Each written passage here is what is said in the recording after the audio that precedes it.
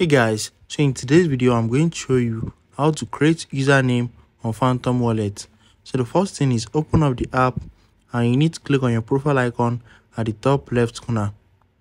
Once you click on it, click on this gear icon at the top right corner. Once you click on it, you are going to see create your username at the top right here. So click on it. Once you click on it, it's going to take a few seconds to load and you can now create your own username.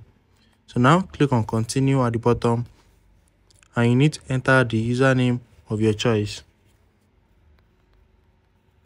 So they are going to check if it is available or not.